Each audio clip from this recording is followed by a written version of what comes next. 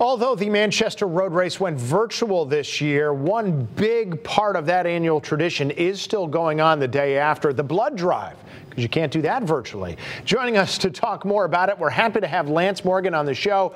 Lance, thank you so much for taking the time to join us.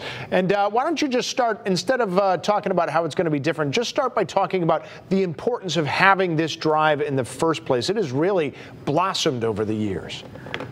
This blood drive is a partnership between the American Red Cross and the Manchester Road Race, which has been going on for over 35 years. And the tradition lives on, and every year we get bigger and better. And we have become one of the biggest blood drive in the state of Connecticut. Now, this part of the Manchester Road Race is integral in giving back to our community. And so we work even during COVID to make this work. Even when we can't run on Main Street, Manchester, the blood drive goes on. Okay, so tell us how it's going to be different this year and what sort of COVID-19 precautions you'll be taking. So this year, everyone donating blood has to wear a mask. And if you don't have a mask, we'll provide you with a mask. We have hand sanitizers provided by ECHN.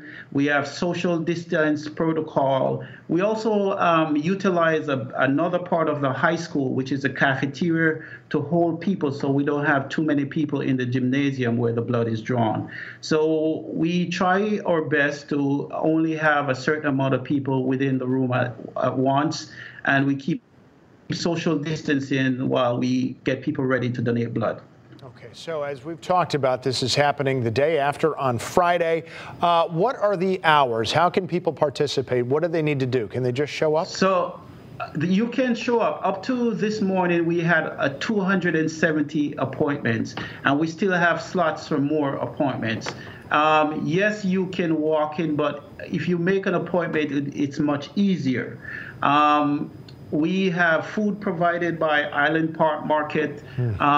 We have T-shirts, road race T-shirts provided to people who are donating. And the most important part, if you donate this year, you can get a free COVID antibody test, which will let you know whether you had some COVID at some point and you have some protection. So that's the good news this year. Absolutely, and I was going to ask about that. I didn't know how easy it was to do that sort of thing, but those are the kinds of questions we need to answer. How many people may have just come into contact with the virus incidentally, not known it, and have been protected? That's a wonderful side benefit. Okay, so we had a graphic up, Mr. Morgan, while you're talking, 8:30 to 4:30. What else? Anything else we need to know? How many units of blood are you hoping to get this year? I'm hoping to get over 350, and right now with appointment we're 270. So there's still a push to get more appointments in between now and Wednesday. And you can go online or go to the American Red Cross sign and sign up. But we are pushing for at least 350 appointments now. Let's get it done. RedCrossBlood.org. That is the website. Mr. Morgan, good to see you again. Great work you and the folks in the Road Race Committee are doing out there. Oh, thank you so much. And thanks for the partnership of ECHN and Eastern Connecticut Pathology Group, Fox 61, Island Park Market. Without your help, we couldn't do this.